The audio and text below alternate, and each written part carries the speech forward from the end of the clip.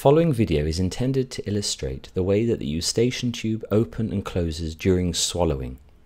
In the diagram you can see that the eustachian tube is connected at one end to the mastoid cells and middle ear and at the other end to the nasopharynx. You can also see how the tensor veli palatini muscle is connected to the eustachian tube. As we swallow, the tensor veli palatini muscle contracts. This results in dilation of the eustachian tube and an equilibrium of the gas pressures between the middle ear and that of the nasopharynx. The function of the tensor veli palatini muscle may therefore be relevant for those who treat middle ear infections and eustachian tube dysfunction.